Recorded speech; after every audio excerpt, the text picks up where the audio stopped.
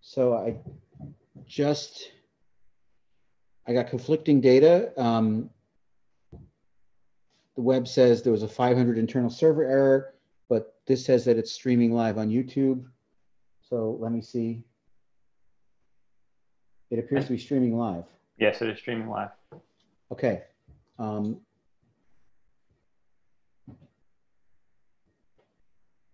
Bill, you're there or you're not? I am. I just muted, hid my video. Okay. I'm going to put one of these in here. What? Oh, right.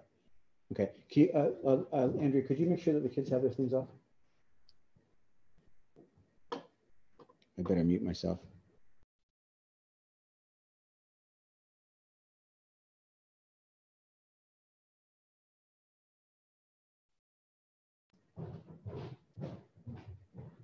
Sam, would you mind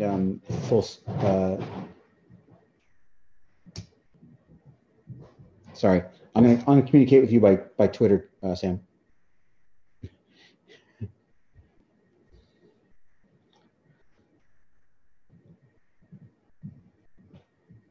Sam, can you hear me?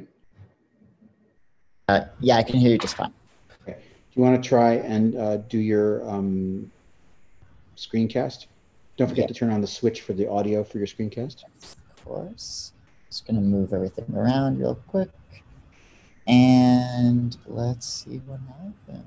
Share screen. Oops, 1 second. I just need to close out of this so it's not embarrassing. I think I have escaped all the embarrassing things. And we can share the screen. Desktop 1. Okay, and now if I hit play here. Okay. If you want to just have a quick look at what the YouTube stream looks like. Yes, I can't do that on this computer though because I lost the. Can you tweet at me the? Can you tweet the YouTube URL to me? I'm gonna paste it to you in an email because I think I have it there. Okay, it's pasted to you in an email. Do you like our more domestic viewing area that we've got set up here? Lovely. It's very homey.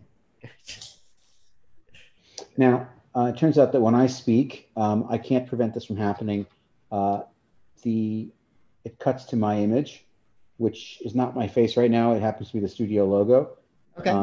But I'm going to mute myself so that there's no chance of me accidentally being seen, and always will keep your face in view. The main problem is that, unlike what I had before, I can't adjust the size that your faces appear. Your faces are going to appear small and in the upper right. All right. I don't actually see our faces right now in the YouTube. Oh, that's because I'm talking. Oh, okay. Okay.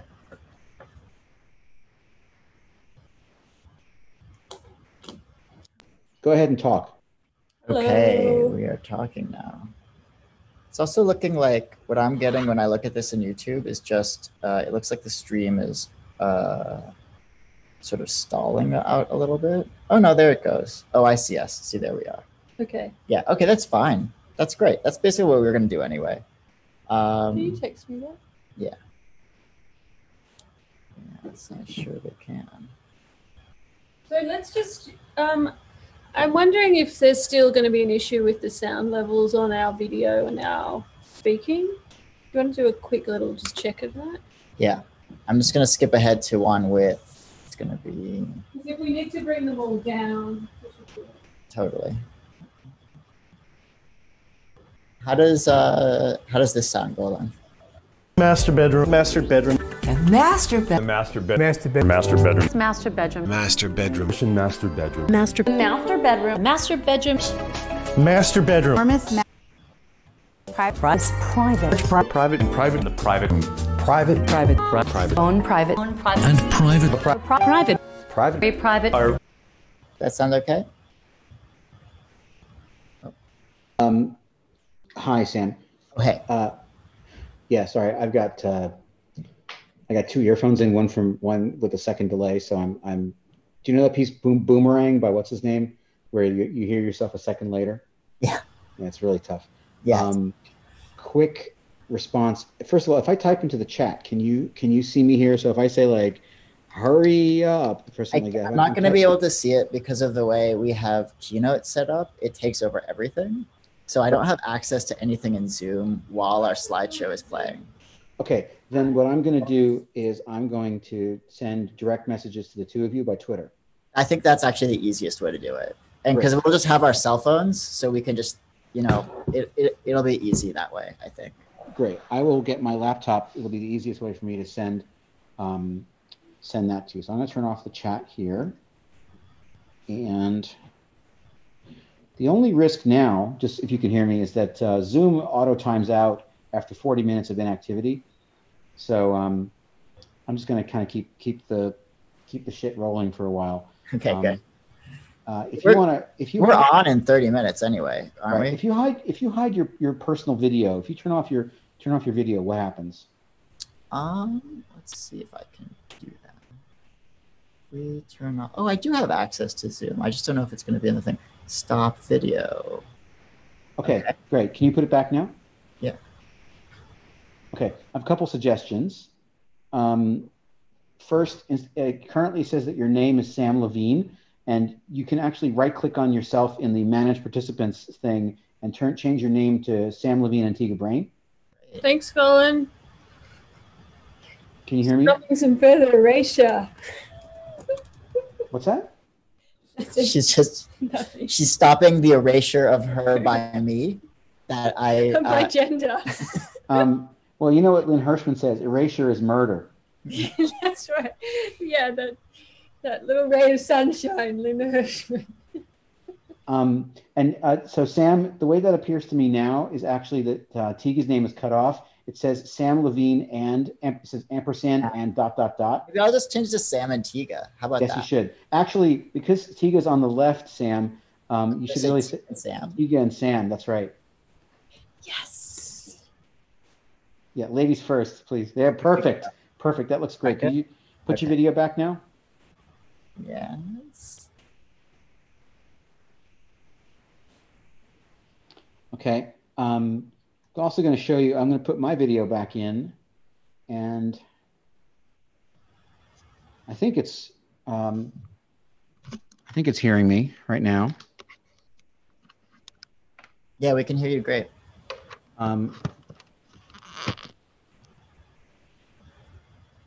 If I speak, what happens? Okay, then you see me over there.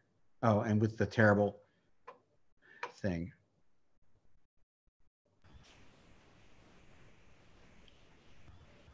That's no good. Okay. You're all green screeny, Golden. Yeah, it's terrible. It's basically like, it's pretty bad.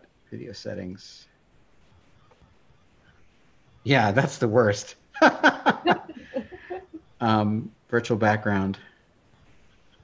It is a bit choppy, but there's nothing I don't think we can do about that unless we are broadcasting directly to you. I'm actually, I got the YouTube stream open over here, and I'm going to turn that off once it's kind of getting going, I think.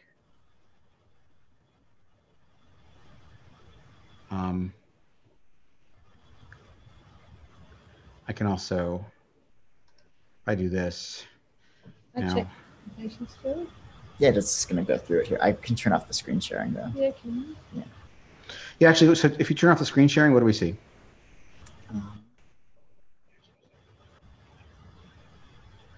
What do you see?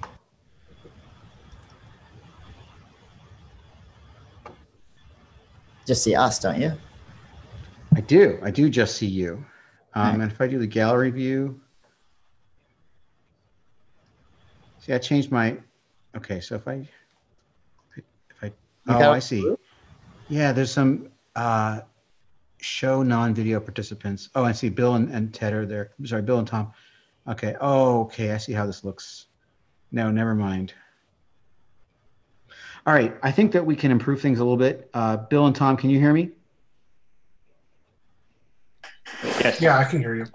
Okay, I'm going to say I think we no longer need Tom and Bill connected. Okay. So I think we will have a slight improvement in quality here if we get Tom and Bill off of here. But can you guys text me if there's any problem? And Tom and Bill, I want you guys to both be on the YouTube stream and make sure that it's working. If there's a problem, I need to be informed immediately.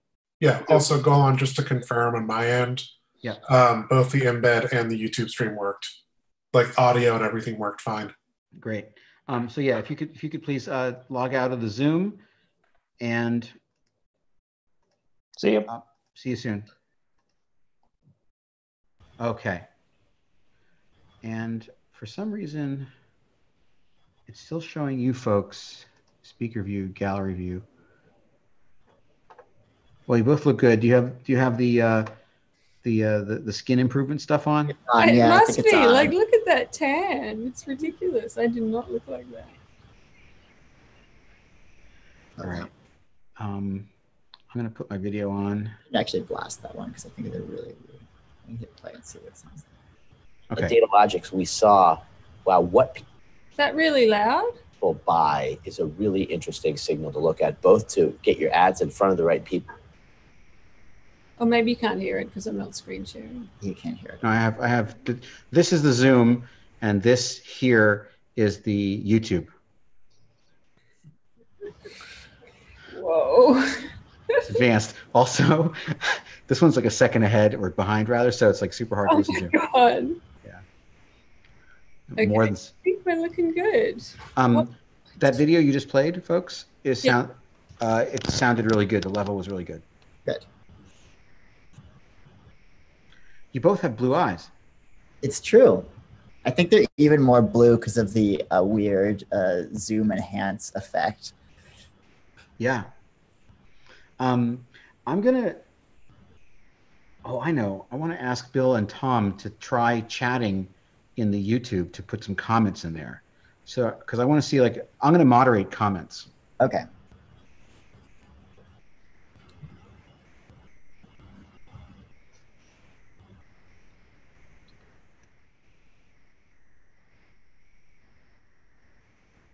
So if we go like this, You're good. then we just share screen. We have to share screen before we hit play. But yeah. Oh, okay. So maybe we should just. No, but I think the idea of that slide is it can just be there for as long. It can just go forever. If it's 30-minute looping video. Okay. You know, so it's just that we want. It's kind of like. I've pinned your video. So now, oh no, it still switches to me. Shit, I really wish it wouldn't do that. I'm trying to get it so that it only ever shows you, but it doesn't. It won't let me do that. It won't on the YouTube I mean, we stream. can share the screen, and I think it does then. If I do gallery view. Yeah, once we share the screen, I think it's okay, Golan. And then if you do talk, because we're talking, yeah, just talk one. Actually, so now if you look at the YouTube on the gallery view, oh, now you switched. See, now it shows my face because I'm talking. If you speak, though, it'll show you. We should be okay now. So blah, blah, blah. We're talking. Right. Now how do I turn myself off? Gallery view. Okay. Then, not bad.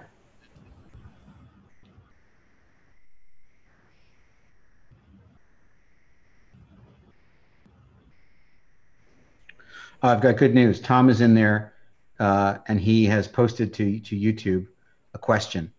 And can you hear me right there? Yeah, we can hear you. Okay, great. Tom's question is, "Hi, Golan." And so that's now we know that it's working there. Thank God.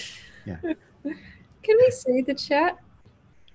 In YouTube. Oh, there. Yeah. Oh yeah. Oh. So confusing, isn't it? These streamers, how do they do it, mate? Right. So one Golan, just to check. One request: make sure that the sound is down on your YouTube. Yeah, it'll be muted. And also, is the YouTube that are you viewing the YouTube stream? Make sure it's on a different computer. Yeah, it is. Yeah. Okay, great. Off the Wi-Fi. Hey, so do you want us to go for 45 minutes? Is that about right? I actually think less is fine. Okay. I think that I think 35 to 40 is really fine. I just feel like people have been staring at their computers already all day long. Absolutely. Yep. But don't feel rushed. And I also think that we can sort of get a thumbs up from the audience if there are people online that want to hear more. I would like to have a Q&A after your talk where I will sort of fetch some questions from the audience here. Okay. And are you going to have them drop them in the chat, or you want them to say it? Like, how should we organize that? I won't be able to drop any questions into the chat. I will DM you on Twitter if there's an issue. And then as far as my moderation, I may say something like, well, one of the questions here is such and such, and then I'll sort of announce the question in the video. Okay. And then I'll mute myself. Okay. Because, yeah, we can keep an eye on the chat too. I mean, I guess there's just a few ways we could do it. Like sometimes I've said to students that they should drop questions in the chat like throughout the talk to have it a bit more interactive. Hi, Jason. Or we save them all up at the end and do that all at the end. Oh, so thanks. So my preference is not to I think we've got enough distractions and enough challenges just running a streaming lecture. I've never done this before. So I personally would rather you not be interrupted during your lecture. Okay. And what I'll do is maybe when the thing starts up, I'll say, if you have a question, type it in and, mention the project they were showing while they were talking about that thing, just to kind of jog their memory, so that later on, I'll read the question and it says, when you were talking about the such and such project, you said, and then the questions will come at the end. Okay, great. Sounds good. Okay, I'm going to get my laptop. I'll be right back. Okay.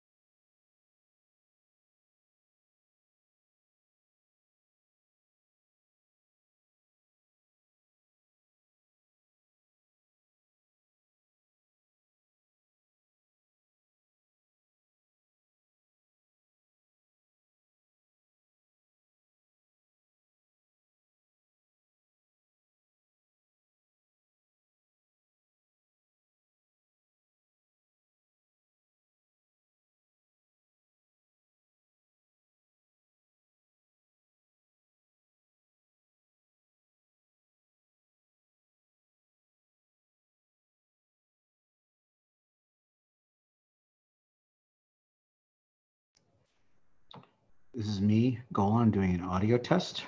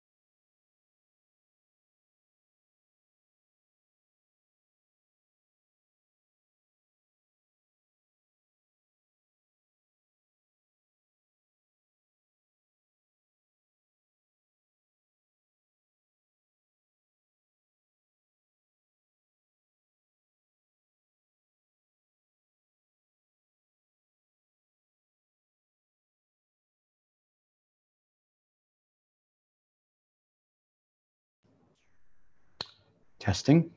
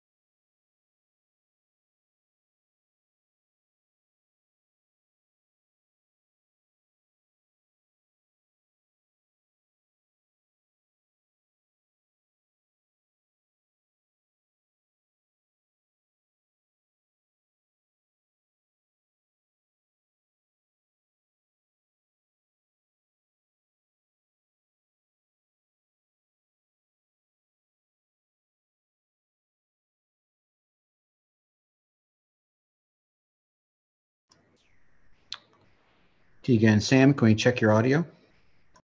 Yep. We just muted ourselves and turned off the video for a sec. But can you? Is this okay now? Testing. Hello. Is anybody out there? Yes, both of you are audible, and there are people online. I see Shar is in the comments already. Hi. How do I see the comments? Yeah. Can't. You Yeah, I can't. can. You can't. Chat. That's not these. It's the YouTube comments. Oh, the YouTube comments. gotta Oh, look I've got to look somewhere. Yeah, not the Zoom comments now. Now I can understand why streamers have all of the 10 devices going. Yeah.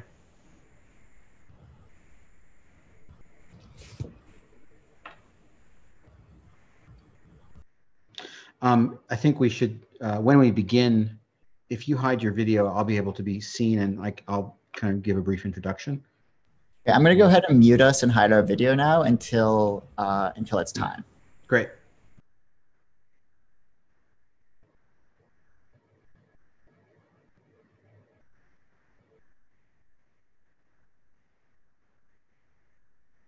Check. Testing.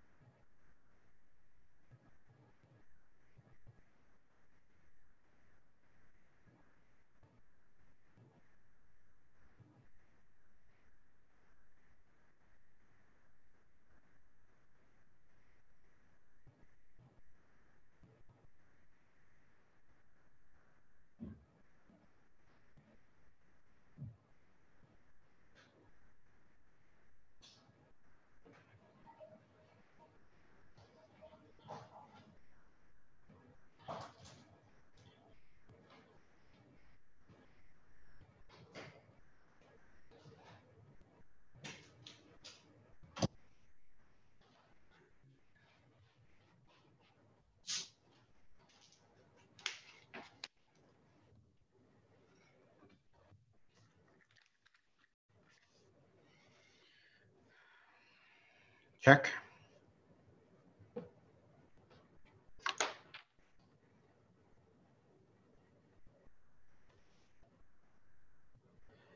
Check, audio test. Perfect. Okay.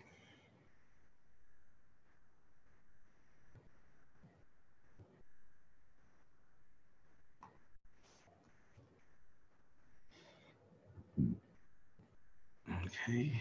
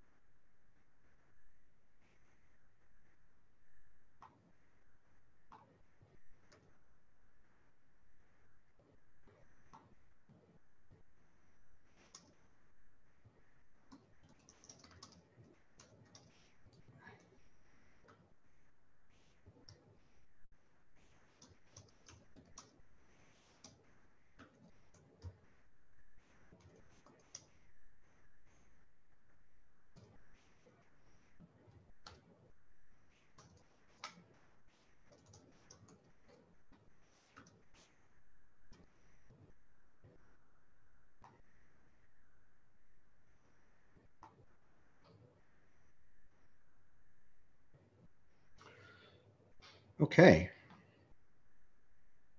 I have like half a minute before we begin.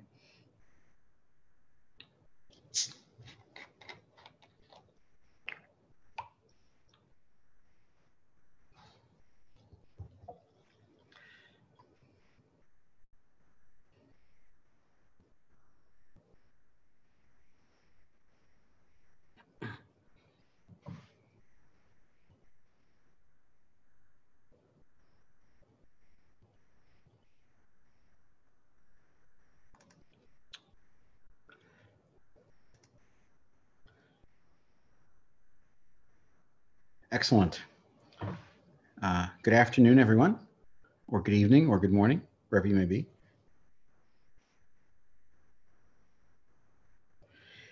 I think we are good to go here. Hi, everyone. My name is Golan Levin, and I'm a professor of art and director of the Frank-Ratchye Studio for Creative Inquiry at Carnegie Mellon University. The Carnegie Mellon's College of Fine Arts Laboratory for Atypical, Antidisciplinary, and Interinstitutional Research and Outreach at the intersection of art, science, technology, and culture. Our laboratory is the arts research laboratory of our College of Fine Arts, and we have a variety of creative public events. And we are really privileged to be able to host the Steiner Lecture Series in Creative Inquiry. And we are moving it online in light of the COVID pandemic. And it is our terrific pleasure to introduce you this evening to our first online Steiner lecture, hosted by myself and at the studio, and featuring Tega Brain and Sam Lavigne. So I'm just going to briefly read their sort of statement and their brief bios, and then we'll get right to their talk. In Krishkanovsky's short story, Quadraturin, a cramped apartment dweller applies a magical balm to the walls of his apartment that expands his home until it becomes infinitely large. The internet, which serves as an enlarging balm for our lives in cramped isolation, equally threatens to create a space so large that we are lost forever in its midst. Tega Brain and Sam Lavigne will discuss their collaborative practice, which explores how it feels to live among online interfaces. They will share recent work dealing with commodity, data collection, and the internet as a contradictory space where practices of surveillance and exploitation sit alongside archives of radical generosity, care, and solidarity. Tega Brain is an Australian-born artist and environmental engineer whose work examines how technology shapes ecological relations. She has created wireless networks that respond to natural phenomena, systems for obfuscating fitness data, and an online smell-based dating service. Her work has been shown in the Vienna Biennale for Change, the Guangzhou Triennial, and in venues like the Haus der Kulturen der Welt in Berlin and the New Museum New York City, among others. Sam Lavigne is an artist and educator whose work deals with data, surveillance, cops, natural language processing, and automation. His work often takes the form of online interventions that surface the frequently opaque political and economic conditions that shape computational technologies. He has exhibited work at Lincoln Center, SF MoMA, Pioneer Works, DIS, Ars Electronica, the New Museum, the Smithsonian American Art Museum, and his work has been covered widely in the press. Ladies and gentlemen, it's my pleasure to introduce you to an artist lecture by Sam Lavigne and Tega Brain. Hello. Great. Hi, everyone. So welcome to our exclusive isolation cell. Thank you for the introduction, Golan. That's really, we just are so happy that this is happening and to be here with you all. And I'm looking also at the YouTube chat and it looks like lots of friends are here. So hi. Yes. Hi, everyone. Hello to all of our friends. Yeah. We're gonna, I think, try to keep it relatively informal. We do have like slides that we're gonna go through, but hopefully we're not gonna be reading too much off of the slides. As Golan mentioned, this talk is really inspired by a very strange short story called Quadraturin. Maybe that's how you pronounce it, by an author whose name is extremely difficult for me to pronounce.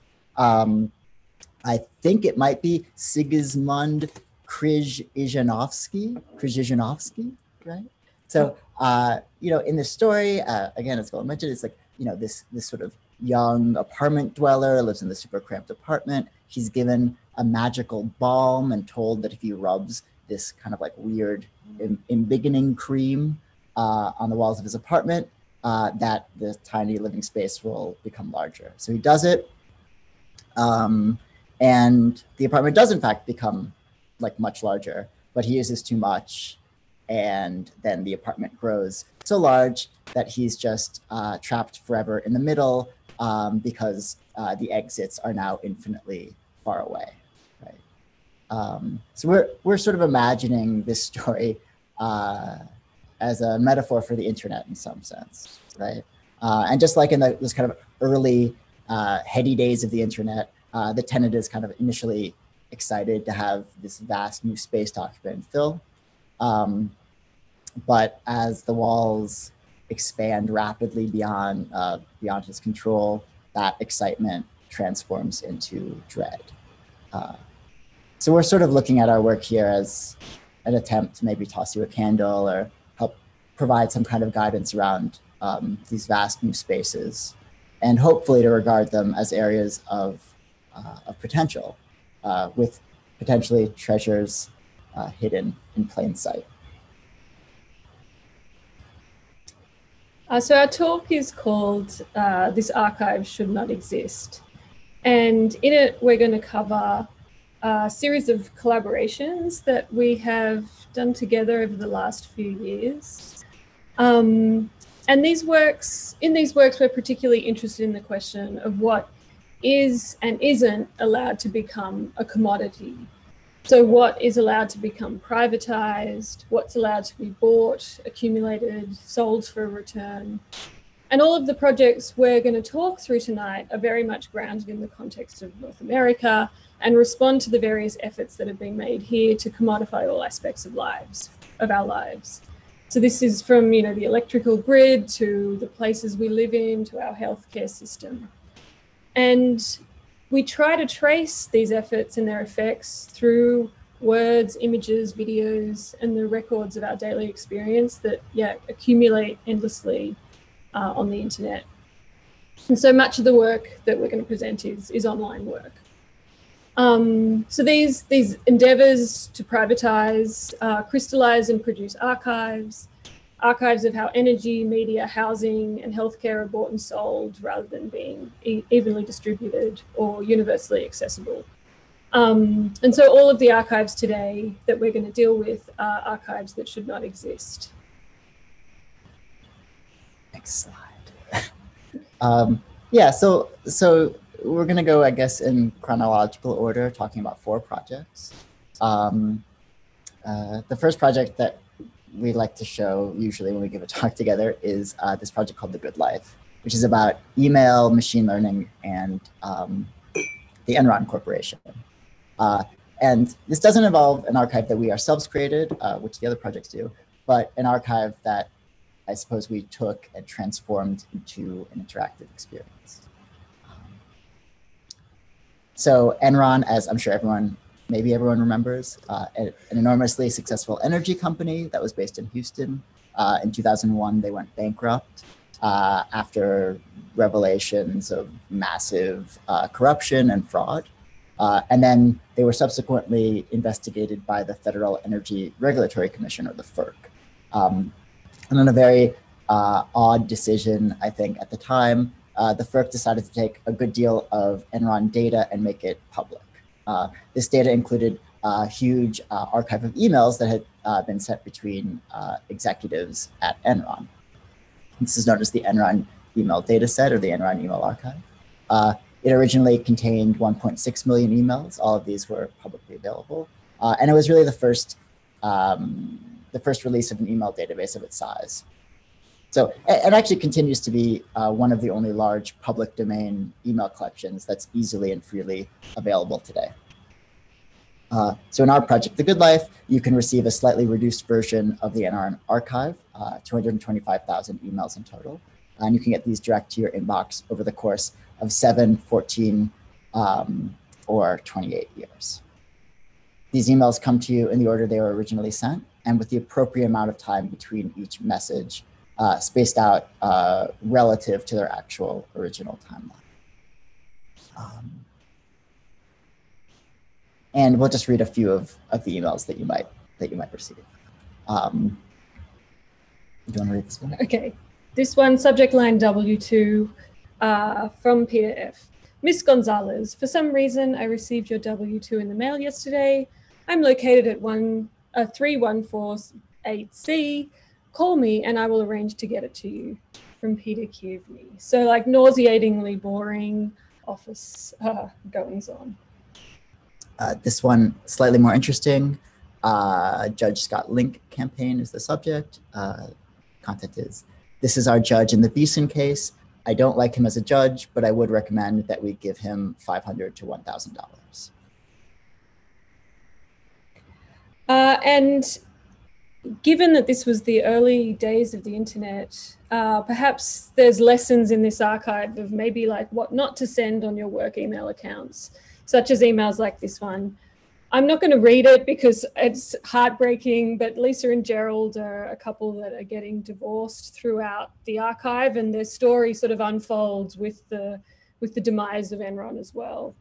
And so, you know, I think we've all sent these emails full of regret and heartbreak, and rereading them, I sort of am reminded of these moments that I think we've all had at some time or another.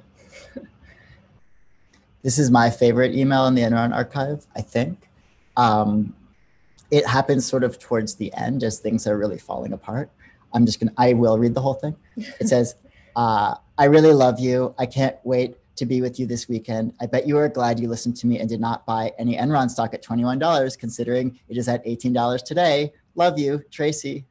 Tracy. As I think it just combines like everything that I love about the Enron archive, which is like just knowing way too much personal information about the participants, and they're like kind of like, you know, who is sleeping with who, and then just like watching this total economic catastrophe happen at the same time.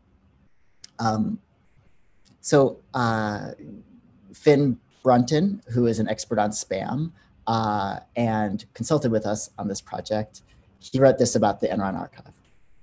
The FERC had thus unintentionally produced a remarkable object, the public and private mailing activities of 158 people in the upper echelons of a major corporation, frozen in place like the ruins of Pompeii for future researchers. So by signing up for The Good Life, you get to experience this firsthand reenactment of the collapse of a massive corporation. Your email becomes infected with reminders to go to meetings that happened 20 years ago, with all these weird love letters, and with like bad jokes from the 90s, and of course with hints of financial fraud. But there's another reason that I think the project is exciting and the archive is exciting, and really worth exploring. And that is that this Enron archive was initially assumed to be a really good data set about the English language. So computer scientists thought that it was representative in general of how people communicate. And of course, the archive isn't representative of a general population. It represents mostly white, mostly male, mostly corporate criminals.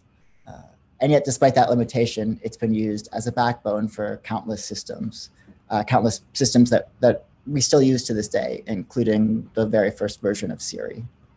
So by signing up, you get to see how the sausage is made, right? The raw data behind all these systems that invisibly lurk in our lives.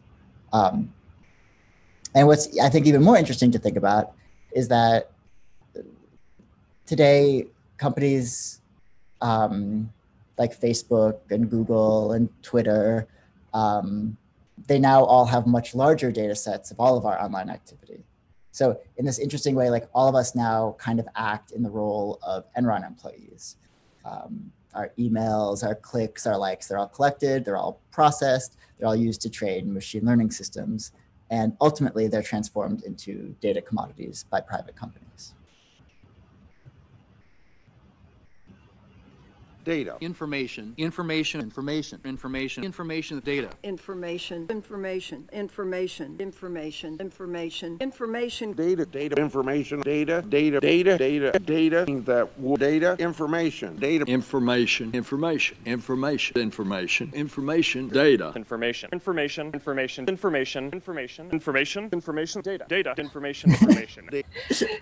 Okay, I'm going to stop that there because it goes on, but so following the good life, Sam and I became increasingly interested in the politics of data collection, who is collecting it, how is it being used, and how does this experience of living amongst interfaces and amongst platforms that are collecting data from us all the time, how does this feel? The story of Enron is really prescient, as most of what we call artificial intelligence today are systems of machine learning. And so, I think it's sort of well established now that these systems, take data from the past to make predictions of what we might do in the future. Rules are created from patterns in these data sets that then are used to make predictions of what we might buy, if we're likely to reoffend after committing a crime, what messaging might encourage us to vote or not to vote, and so forth. Sometimes these systems don't work, of course, and sometimes they do. And when they do work, particularly when they work by showing us targeted ads or particular content that's customized for us, one gets this eerie feeling that something's happening that you don't quite understand. And that's really where this next project began, which is called The New Organs, and it was commissioned by Mozilla. And we really wanted to sort of capture this feeling of not knowing or not being able to explain these things that are happening to you every day.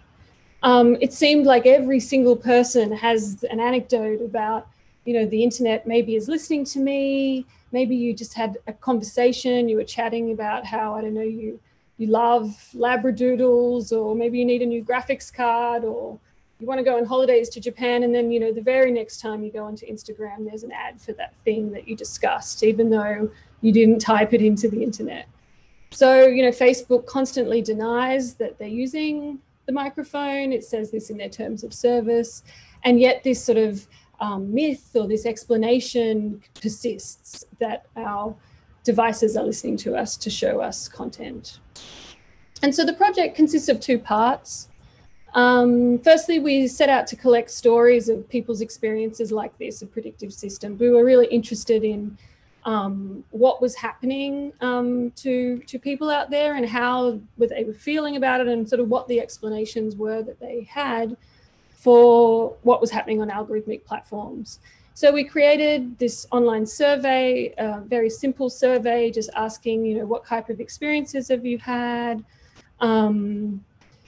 I really love the checkbox that's just sort of cut off on the screen there, but one of the options is I see ads for things I dream about, which, does happen. And then we took this survey and we used targeted advertising to share it online to elicit replies. So used Facebook and various other platforms. And we received about 1,000 replies, you know, and stories really ran the gamut. People recounted how, you know, they bought something on Amazon and then continually saw ads for the thing. They clicked on something on Instagram and they saw these ads. So just describing the way that these platforms actually, you know, they work. And through to, you know, of course, people were sharing full-blown conspiracy theories that they had developed around, you know, content that they were seeing. There were stories about people being able to figure out like complex health conditions that doctors hadn't been able to diagnose, but then, you know, through their searches happening on Google, they were able to find medical research that related to them. So a really vast and diverse range of stories were shared with us.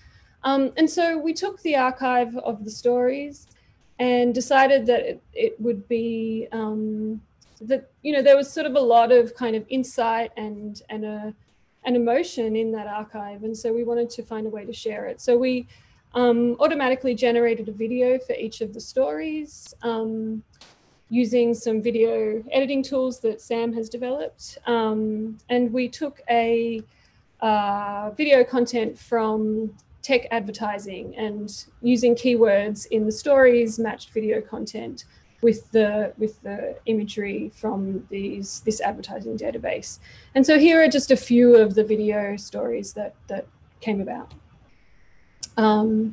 So stories about sexuality, Facebook advertising, seemingly knew I was queer before I had told anybody. So there were a number of these sorts of stories about coming out and ads. Here's another one. So I can basically use Instagram as a casual period tracker. I've been served pad and tampon ads a few days before my period for the last few months. So, you know, some things in life are fairly regular, and some algorithmic systems are able to predict that. Here's another. So once I got into a serious relationship, the ads I was targeted with drastically changed. So gone were the 5 tips to find sexy singles, and now I receive 5 to 10 ads for pregnancy tests per day. A little fast. And finally, just one more. I rather resented that when I turned 60, my Facebook became peppered with adverts for incontinent pants. There is still life in this old dog yet, but I take care when I cough nowadays. So definitely targeting based on age brackets. So when we imagine what is creepy, we think of unwanted attention via our bodily organs. We think of human ways of knowing, an eye watching, an ear listening, and by extension, a camera, a microphone. But now there are new organs for sense and perception. These are the phone, the browser, the data center, linear regression, neural networks. And as AI historian Stephanie Dick points out, unlike early AI research and AI technologies that really attempted to create computer systems to mimic human reasoning and deduction. So right, the AI of the 60s was about like mimicking and trying to reproduce the human. Contemporary machine learning is founded on processes that are outside of human cognitive capacities. So they're founded on difference from being human. These systems are not about building understanding or knowledge. They're about pattern recognition and predictions made from large accumulations of sometimes mundane and always messy data. So, you know, this data comes from, you know, everything we do online. This is just a screenshot of the mouse clicks that Instagram tracks.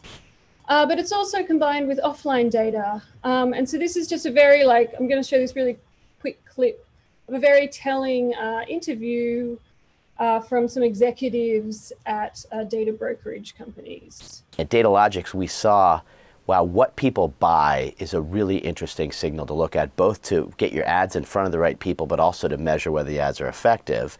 And consumers do almost all their spending in the offline world. So that sounded like a really difficult challenge. How do we harness all this data from the offline world that resides in kind of legacy point of sale systems and connect it into the digital fabric?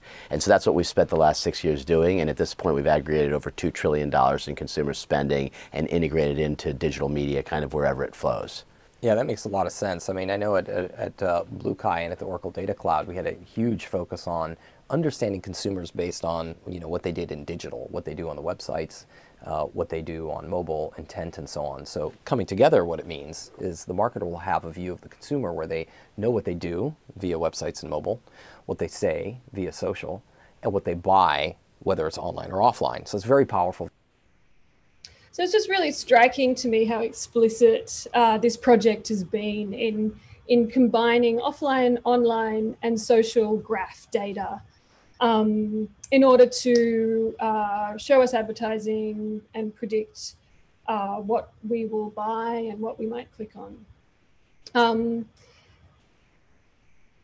Of course, many researchers and journalists, you know, I'm sure many of you have read things from Kathy O'Neill, Ruha Benjamin, Virginia Eubanks, who remind us about how machine learning methods used for justice, access to social services, or in the case of the new organs, the means by which people are shown content online, such as job ads or real estate listings.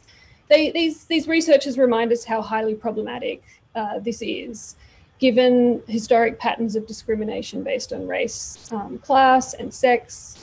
You know, there's been a lot of amazing journalism in this space too, around how, say, Facebook has been, you know, showing ads for like high-level executive jobs only to men, because most men, there's more men in these positions than there are women. And so these critiques are all really important. And you know, we took a lot of the research we did around these systems and produced it into a video that's also available on the website.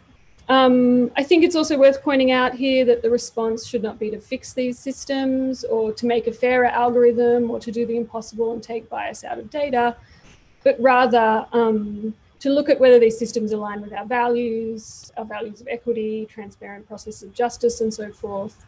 And then if they don't, you know, fight against their very implementation. So just to wrap up on this one, yeah, the archive is presented online. And I think the other point to make is the really obvious information asymmetry that's at the heart of these machine learning systems, where smaller actors do not have access to the vast data sets available to big tech companies, and where the operations of these corporations are designed to be unknowable. So despite the fact that the knowledge that's created from them are about us, they're not for us. Right. So the question then kind of arises, right? How can we come to terms with the fact that everything that we do is tracked, exploited, mined, right? That all of our individual, seemingly ephemeral traces are converted into structured data and stored in perpetuity across the internet? How can we come to terms with the idea that our human experiences are transformed into predictive models and into business models? And one response to this, it seems, is to attempt at all costs to invert this basic online power structure. And to do this, you can exploit a fundamental contradiction of the internet.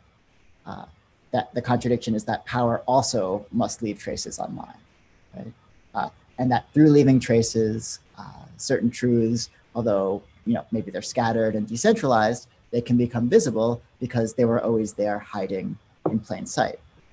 This is like the Strava user who unintentionally traces out the paths of military bases while jogging, right? These mundane activities can coalesce to reveal patterns, secrets, and hidden realities. And sometimes these matter and sometimes they don't. So we have been calling this inversion, that of web scraping and data collection, as an artistic or cultural practice, scrapism. Scrapism, it combines data journalism, conceptual art, and archiving in some kind of attempt to extract data from behind all of these various web interfaces that mediate our lives, to relocate those data sets and to relocate them for emotional rather than analytic or instrumental ends. So the next two projects that we're going to show you, the next and last two, deal with this practice of scrapism. And the first is the New York apartment. In this project, we downloaded every single for sale apartment listing in New York City and combined them together into this kind of like one massive listing. Sorry, I should skip that one actually. And the idea here is to kind of like represent the totality of New York real estate market in a single web object, right? So you can kind of like get all of housing as commodity, at least in New York, all of housing and commodity in a single glance. So what makes up like a real estate listing? The first thing probably that comes to mind are facts and figures, right? The price, the square footage. In our case, this New York apartment that we're listing cost $43 billion, $869,676,311, right? There's 65,000 bedrooms, 55,000 bathrooms, and 36 million square feet. There's also a tremendous amount of language that goes into a real estate listing. So our project kind of collects and accumulates all of this language. And my slides got slightly out of order. These are all the adjectives and nouns. I'm just going to go back a second. These are all the questions from all the real estate ads in New York. So it's like, why pay for other people's taste? Why pay rent? Why pay rent when you can own this surprisingly spacious 2-bedroom condo? Why pay rent when you can own? Why pay rent? Why rent when you can buy? Why rent when you can own and build equity? Why rent when you can own for less in this investor-friendly building with very low maintenance? Why rent when you can own for less? Why rent when you can own this all brick 3-bedroom house with a private backyard? And so on and so on and so on. Just combines language, but then also images, of course, a big part of real estate listings.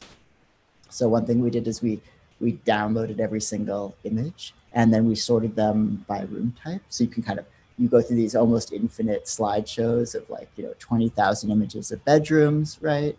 I'm going to come back to that one in a second. Or 14,000 images of kitchens, 17,000 images of bathrooms, 2,000 images of gyms, and so on and so on and so on. And one of the things I think that becomes really interesting as you're going through an archive like this is you get you really start to see the texture of the archive in a way. So a lot of the bedrooms, right, that you look at, they're being posted by real estate companies and they've staged the apartments and kind of bought new furniture, but also a lot of the people selling stuff on real estate listings, they're just individuals and they're not necessarily staged apartments. So this is a collection, for example, of all of a bunch of unmade beds. Right? I like this one at the bottom where it looks like there's someone in it. I think there might be someone in that bed. Yeah. But so there's these two categories of images, right? Where one is the staged real estate ideal, yes, domestic bliss, yes, home, and then there's these, what our actual homes look like. Right. Yeah. Right. And then so what else? So there's images, there's text, there's the metadata, and then there's also tons of videos, right? So one of the things we did is sort of compile a tremendous amount of video content from New York real estate listings and then sort them in different ways. So here's an example. Master bedroom. Master bedroom. Master bedroom. Master bedroom. Master bedroom. Master bedroom. Master bedroom. Master bedroom. Master bedroom. Master bedroom. Master bedroom. Master bedroom. Enormous master bedroom. Master bedroom. Master. Just another quick example. Private. Private. Private. The private. Private. Private. Own private. And private. Private. Private. Very private. Or private. Private. Both private. Private. Private. Or private. Private. Private. Private. Still private. You're private. And again, this was a very I guess the thing with this project is that we had downloaded all of the data and then we just wanted to keep making more and more sort of things with it. So one of the things we did also is we got all of the floor plans from not every single listing has a floor plan, but many of them do.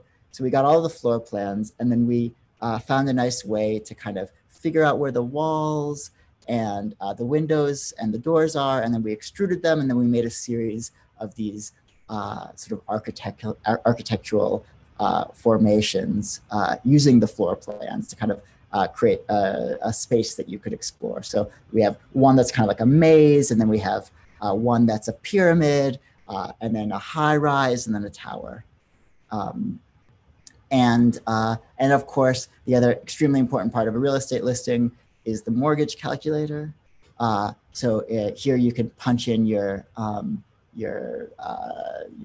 yearly salary, and then you can determine what your monthly payment would be. One of the things also that I really enjoy about this mortgage calculator is that it will tell you how much of the New York apartment you can afford based on the recommendation that you only spend 30% of your income on housing costs. So I think this is for me, and it's 0.000047% of the apartment I can afford that. And then we sort of conclude the New York apartment with this listing of real estate agents, all the real estate agents. In the initial version, the first draft of this project, we had built a system where you could text all of the real estate agents into like one huge group chat, but then we had to change it for obvious reasons, I guess. Yeah, and so that's the New York apartment. Again, the idea here is like, what if you could see the entirety of this housing commodity in a single glance? But I think I also like it because it imagines the entirety of New York City real estate as one space that we all get to collectively inhabit, or that could be collectively available to all of us, right? So yeah, what would that world be? Right. So the idea is like, here it is in its worst form, but also like perhaps there's the ability, because it's all collected together, to imagine what it would look like in another social and economic formation. Yeah, like a shared resource. Okay, so Get Well Soon is the final piece we'll share today, which is very recent. We just published this when did we publish this? A couple months ago? No, less. A month ago, maybe. What is time? I don't know. I've been in this apartment for like 40 days now. Yeah.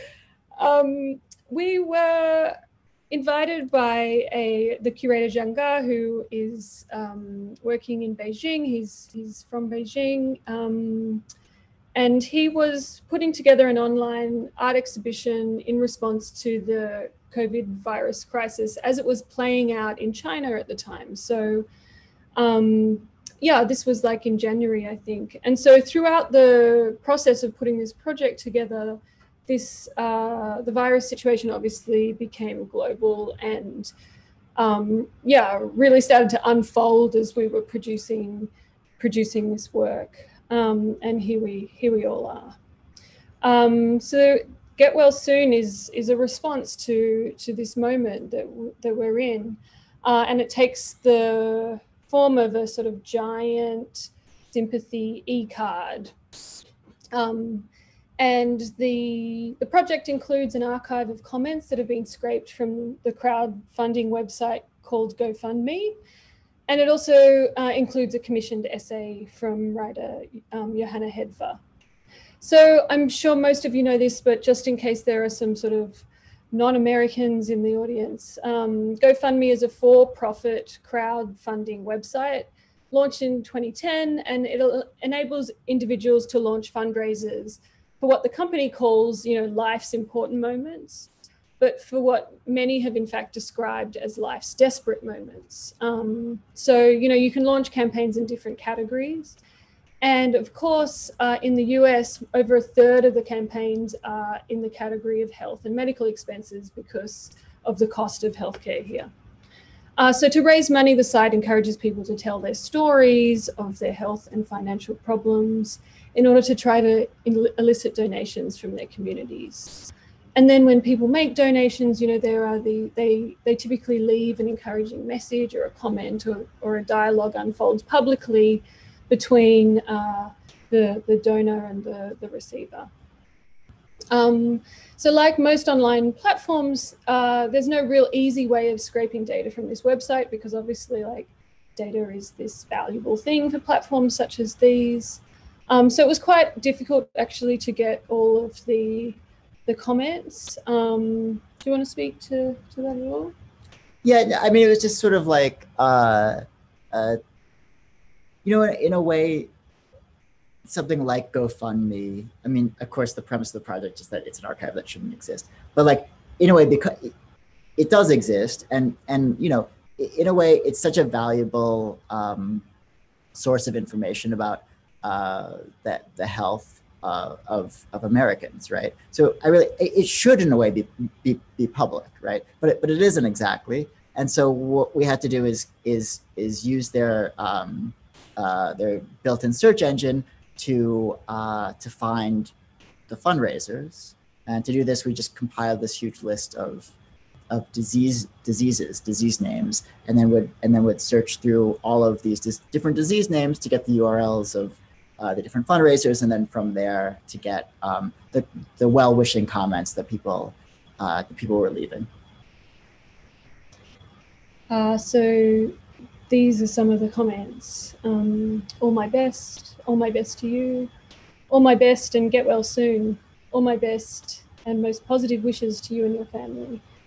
All my best blessing to you. All my best brother. All my best darling. All my best dear friend. All my best during the tragic time. All my best for health and happiness. All my best for a full and speedy recovery. I wish the best. I wish your mum and the family the best. I wish you all the best for the future. I wish you speedy recovery. I wish you a full recovery. I wish I had a way to help you more. I wish they had a program to help pay for it. I wish they would find a cure for this disease. I wish things could have turned out differently for you. I wish things were very different for all of you right now. So, you know, this archive is full of generosity, of hope, of wishes for recovery, of sympathy, of fear, of love. But it's also an archive that longs for change. I wish things were different. I'm sorry that this system in this country makes it financially difficult. I wish we didn't have to deal with this system. I wish there was a national healthcare system so people wouldn't have to worry about seeking funding for health emergencies. Indeed, most GoFundMe campaigns do not meet their funding goals. The people who do are likely to be affluent and well-connected. You have to have technological literacy, health and medical literacy, media literacy, and a big community in order to make a successful campaign and tell a compelling story. Researchers Berliner and Kenworthy, who have studied GoFundMe, go on to observe that the importance of certain literacies and forms of social capital on GoFundMe reproduce inequities and reinforce a hyper-individualized system of choosing who is and who is not deserving. And so they really talk about GoFundMe through what they call a politics of deservingness, where campaigners are required to perform not only their pain and their suffering, but they're also required to demonstrate their moral integrity in order to appeal to donors. And, you know, we see this politics of deservingness play out right now today and obscure the need for universal access to healthcare, no matter who you are or what differences you might have. You know, and I think there's a lesson here that we can see in the history of technology, and that is that emerging technologies are so often promoted as being highly innovative, but are actually very conservative and more often than not reinforce the status quo. We see this in machine learning, and we see this in technologies such as GoFundMe, which is, you know, a crowd-sourced health funding platform that emerged after the last recession in an environment of austerity.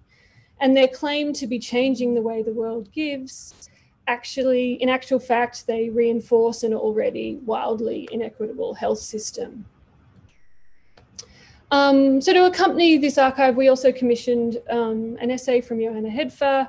She's a writer known for sick woman theory, which is theory that explores what modes of protest are available to those who are sick or not able-bodied. So this work is more relevant than ever, and we really were so thrilled with the piece that she contributed in response to the archive. And so she's really asking, what does protest look like if maybe you can't use your body to disrupt production or to draw attention to injustices? So we're just going to read a few sort of lengthy quotes from the essay, but I think they are really relevant in this current moment. So these are from the essay. We tend to place illness and revolution opposite each other on the spectrum of action. Illness is on the end of inaction, passivity, and surrender, while revolution is on the end of movement, surging and agitating. Now might be a good time to rethink what a revolution can look like. Perhaps it doesn't look like a march of angry, able-bodied people in the streets. Perhaps it looks like something more like the world standing still because all the bodies in it are exhausted, because care has to be prioritized before it's too late. The world isn't built to give care freely and abundantly. It's trying now, but look how alien a concept this is, how hard it is to make happen. It will take all of us. It will take all of us operating on the principle that if only some of us are well, none of us are. And that's exactly why it's revolutionary. Because care demands that we live as though we are all interconnected, which we are. It invalidates the myth of the individual's autonomy. In care, we know our limits because they are the places where we meet each other. My limit is where you meet me. Yours is where I find you. And at this meeting place, we are linked, made of the same stuff, transforming into one because of the other. And so, in conclusion, our lives continue to be augmented by apps, ever more websites, platforms, services that accumulate and build endless archives of trivia, archives of moments that had profound significance to us, messages, images, screenshots, code fragments. All of these continue to amass and threaten to overwhelm us, just as Krasinowski's apartment dweller is subsumed by his ever-growing room. The projects we've shown today, attempt to assemble, filter, and then represent, small slices of this sea of data. Just like tech companies around us, we have tried to amass, vast and revealing data sets, but rather than exploiting these for automation or prediction, we've tried to show them in ways where they can be seen all at once, or where they can be navigated and experienced at multiple scales. So like, how does a small sweet note of sympathy scale up and show us something about, the systems we're living with? How does a training data set feel? What is the emotional resonance of an archive produced by, a collective experience that we are all in together? I look at the Get Well Soon archives and I just, feel so many moments of like warmth, but then also sadness all at the same time. I wish these messages and this record did not exist and didn't need to exist. And I think, that's sort of what we're trying to do here. We're trying to attempt to locate ourselves and reveal some of the truths and contradictions of where we are now and figure out a way to find our way through. And that's it. So thank you, guys. Thank you. Can you all hear me? Yes. Oh, very good. I'm going to stop sharing and just go to the video of us. This is great. Thank you so much, Sam and Tega, for this talk that's obviously very timely and contemporaneous with the COVID pandemic, being trapped inside of small spaces, being in a society which is intermittently and sporadically and unwell, and the way that we're all interconnected together. So I'm going to just say, first of all, for those of you asking online, this talk is recorded. And secondly, I think we can have like maybe 5 or 10 minutes of Q&A right now. If you're in the YouTube, there's a chat space. I've already jotted down a few questions. I'm going to try and keep an eye on the other laptop there to kind of to follow along with those. And I thought I'd ask you folks a couple questions while you're here, Sam and Tega. So actually, I was just to say that when you said this archive should not exist, I was really reminded of Mimi Onuoha's work, because it's kind of the opposite, which is, and so I wonder if you could just to throw you a curveball for a second, if you talk about the duality of saying that this archive should not exist, and where she also says, these archives really ought to exist. It's funny what we track and what we don't, and also what can be extracted. You have any thoughts about what we see or what we don't see? Yeah, I mean, I think like both perspectives sort of sit alongside each other, right? I think Mimi's work has been so inspirational for, I think, both of us, for really like highlighting the politics of data collection and how that then flows on to the way that resources are distributed and the way that inequities get reinforced. I just saw something tweeted the other day. Did you see this? Maybe yesterday, about the data that Amazon has about its employees. And so this fellow from Amazon was asked, do you have any data about how many Amazon employees have COVID? And he's like, no, I have no idea how many of them have COVID. And like this, and someone pointed out that like this was Amazon talking, which is one of the most highly instrumented corporations for monitoring people. And at the same time, someone within Amazon had leaked this private dashboard that they have, which indicates for every Amazon sort of facility in the United States, the likelihood measured in like 10 different dimensions of whether or not they're going to unionize. Yeah, I saw that unionization dashboard thing. It was so just insane and awful. And so clearly this database should not exist, and this database should, right? Yeah. Well, they're flips. I mean, they're on the same, flips, the same, different sides of the same coin. So I think I think the data sets we're often working with are sort of incidental in that. The GoFundMe comments are not sort of considered a database that's really being, studied for like insight, right? Or to automate something or to be instrumentalized in some ways. So and this is this notion of data scraping as a mode of artistic practice where you're applying a sieve or a filter to the world to ask questions of the world and extract data sets from the world that are latent but have never actually been captured before. That's right. Yeah. I mean, I think it's the question with a lot of work like this is like, what are you going to try to capture, right? And how are you going to navigate that material in a way that does it justice and doesn't continue to like exploit people, right? Which is always a question which we always ask ourselves, and hopefully we do it. Of course, if we we're also open to criticism if we have it, Is there an ethics to data aggregation of the kind that you're doing in your scrapism, where suddenly you're able to kind of find,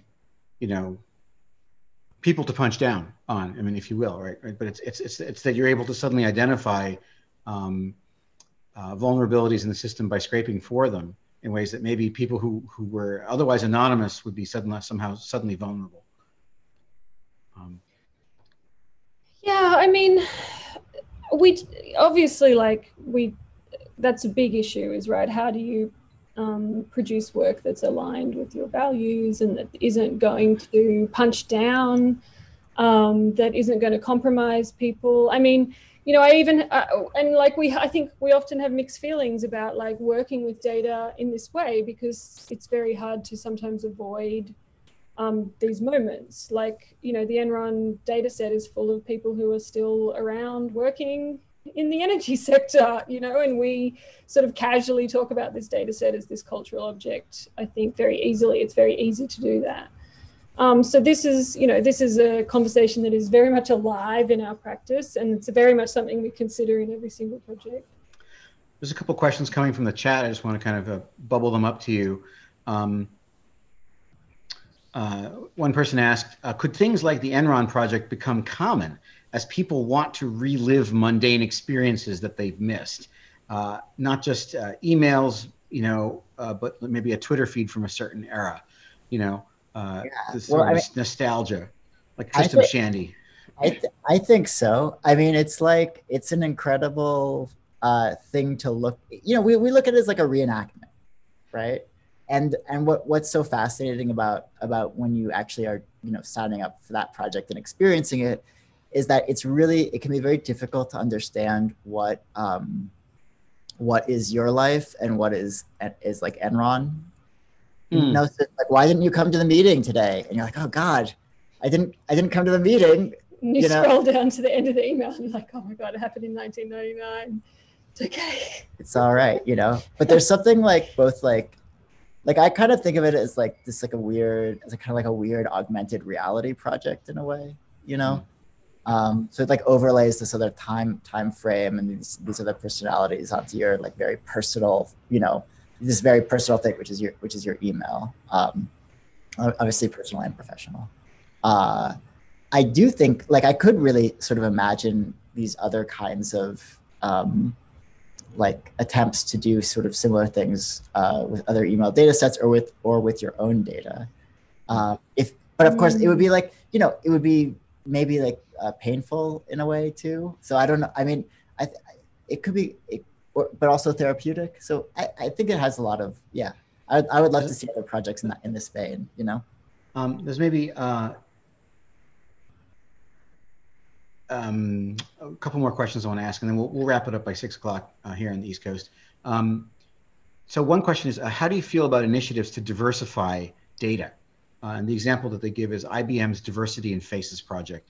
And the logic here being there are some very well-founded complaints that these data sets don't see certain kinds of people because of inbuilt biases, they've only been trained on white men or something like this. And there's a kind of a flip side, right, which says like, well, I don't know if I want to be surveilled more accurately and with greater reliability by the machine, by the state.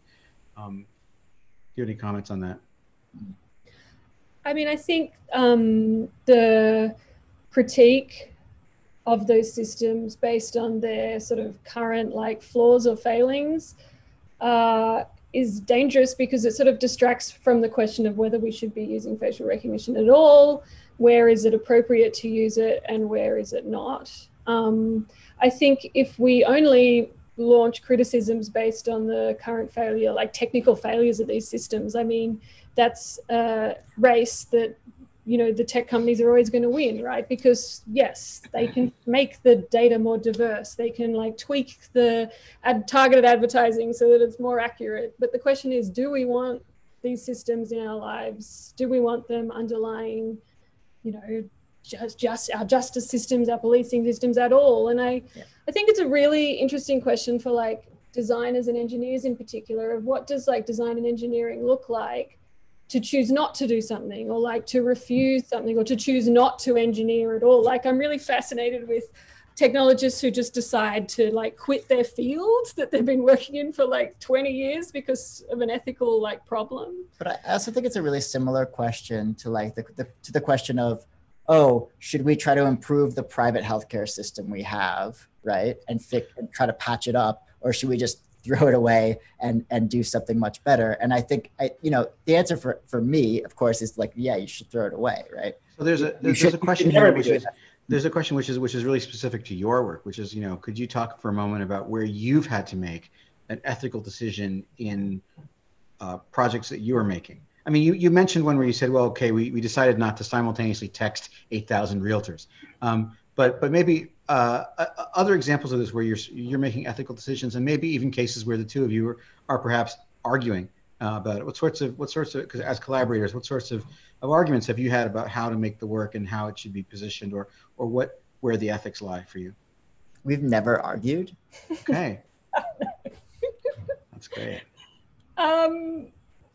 I mean, I think we didn't talk about this project, but one of the earliest collaborations we did was that smell dating work, which was a dating service based on smell. And I'll check it out. And because it was a real participatory thing, and we were building a like online website that would connect people based on, how they ranked the samples of other people's t-shirts that they were sent. we had the opportunity to like collect a whole bunch of data about people like any dating service would, right? Like demographic information or like record people's emails or chats or whatever. And we really just deliberately decided to collect none of it. To try, again, just to try to build a system that like reflects our own values. And I think it's, yeah, you know, it's problematic to try to critique systems that with, by then reenacting like the same problems that they're built with, or I don't know if we've had disputes though. About the really. ethics of it. I don't know. Yeah, I mean, the problem actually is that we agree too much. Yeah, probably. And then we need somebody to be like, actually, that's a bad idea, you know? But, I mean, I think, you know, I do think like a good rule of thumb is like, you know, I mean, it's like cliche to say at this point, but just to try to punch up instead of punching down. Yeah, and I think, you know, we also always talk about like, if the work is participatory, you know, like the person participating in it, or if you were the participant in it, it should be a good experience for you. Like you should come away feeling like happy and excited to have been a part of it. And if there's a sort of situation where you know, the participant was feeling like something was surprising, or like, yeah, their trust was broken in some way, then like that's just not a practice that I'm, you know, personally interested in. And has anyone from whom you scraped data come back around to you and said, hey, you scraped that data? Did GoFundMe say to you, you know, hey, that project you made, you know, not sure I feel so good about that. Well, the UN get well soon, you know? Do they? We did a project. The very first project that Tega and I did together was called the Intergovernmental Panel on Capitalism, and it was like a find and replace project where we went through every single like document, image, video, like text, website that the Intergovernmental Panel on Climate Change made, and we replaced the word with the phrase climate change with the word capitalism, and like made a whole web. You know, it was like the whole. It was like really like this very like, you know, one-line joke that we took to an extreme level, and they did threaten to sue us. Yes, they were not happy about that project. The UN, like, yeah, it's not an individual. The toothless UN threatened, but they're powerful people. Like, yeah. I'm not worried about offending them. I mean, I think an interesting example is like, so with the New Organs Project, we didn't really know what we were doing when we started like soliciting stories through the survey and so forth. And we didn't ask people if we could make the stories they shared with us public. And then halfway along, we were like, oh, these stories are really interesting. And, you know, that's showing us a lot about how people are experiencing platforms. And wouldn't it be great to like make this a public archive? But like we hadn't got permission when people were sharing this information with us. So we had to go back, like, so we obviously felt like it wasn't appropriate to like make public these stories that had been shared in a sort of ambiguous like survey form. Mm-hmm. And so we then, you know, had to go back and like reapproach everyone and get their consent. And so of course half the people didn't reply, and like it did feel like a very kind of messy thing because the project sort of emerged as we went along. And so in that case, yeah, like we weren't able to publish just a great majority of what we had because, you know, we felt like it was inappropriate. I think there's a way in which scraping and scrapism can, on the one hand, allow you to be a mouthpiece for people who can't punch up, right? You can be a kind of a vessel or a conduit for communicating things. On the other hand, there's a way in which if you're taking people's voices, there's a kind of exploitation there. There's a comment in the chat that you know, taking people's comments from GoFundMe, maybe that's exploitative, right? And I think there's a flip side that says, you know, well, it's anonymized for one thing, right? You haven't like put a link to the specific GoFundMes where someone said, "I'm so sorry about your specific disease" or whatever it is. Do you think that? To what extent, you know, 0 to 100 is? I mean, is that a kind of exploitation, and is acting as a conduit for those sentiments kind of enough to justify their use as found text to kind of, you know, distill a zeitgeist? Yeah, I mean, this is the question, isn't it? Like, you know, this is the question that is the question of machine learning, where most training data sets have come from scraping Flickr or scraping Facebook or scraping for like in a non-consensual forum. And I would say that I don't know, honestly, like, I feel like the presentation of the archive plays a lot into that, right? Where, you know, we tried to really break sentences apart so that they're just sort of short phrases. They're not attributed to anyone. They're sort of sorted by the first few words of the sentence. So you sort of get just a feeling of the quantity rather than a specificity that could be associated with any particular place or individual. Like they're really decontextualized, and I think that's important, and I don't think I would feel comfortable with it otherwise. Yeah. I mean, you are taking these very, very short snippets. One person comments, well, you know, not providing a link is only a minor dodge when there's full text search. But it occurs to me actually something else, which is about the GoFundMe project, is that in 5 years or 10 years, we can be virtually guaranteed all of those GoFundMes will be evaporated off the internet, and yet maybe the archive will remain in its anonymized kind of state to preserve something about this moment and about what it was like to live in America without healthcare. Well, I mean, I think that's for us like a big point of some of these projects is that like they're not just for the present, but they're for the future. So yeah, I mean, it's a difficult archive, and you know,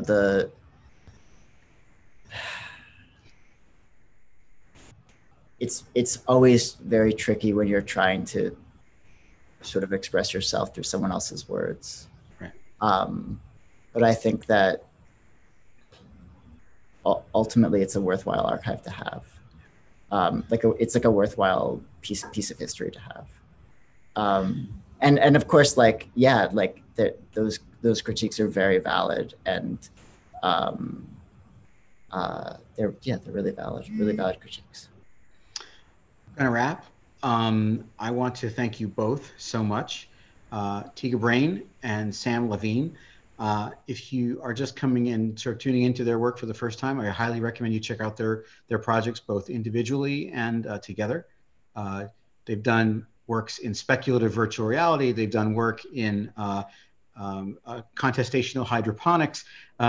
They have a really diverse practice across engineering and data sciences and visual art. And with that, I want to say thank you both very much. And if you would subscribe to us over at the Studio for Creative Inquiry over at Carnegie Mellon, the Frank-Ratchye Studio is your stop for atypical and antidisciplinary art science research and outreach. We'll be having more programs like this as part of our Steiner lecture series, and please stay tuned for more. Tega and Sam, thank you so much for today. Thanks for having us, Colin. You bet. All right. Take care, everyone. Bye. Bye. Thanks.